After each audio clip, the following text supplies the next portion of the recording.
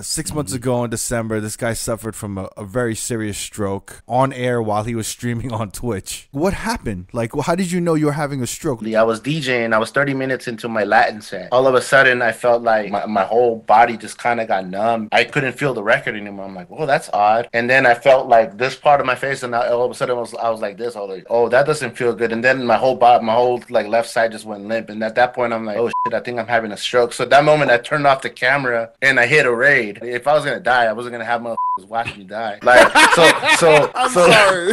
That's like really good awareness on your part. I know.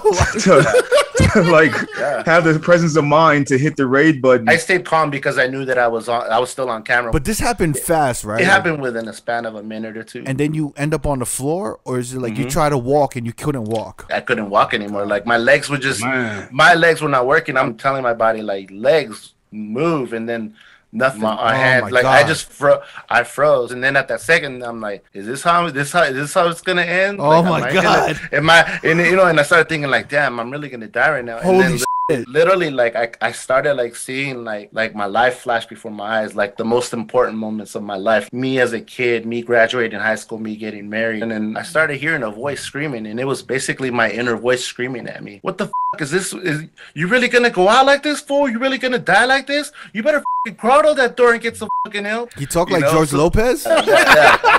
His inner voice was George Lopez. Right, I'm sorry. So with all my might, I crawled and I banged on the door, and my brother opened the door and he saw me. And that was it, man. Oh my God, bro. But then it was crazy. Like the surgeons were like, "My man, you are very lucky that you are alive at this point. Wow.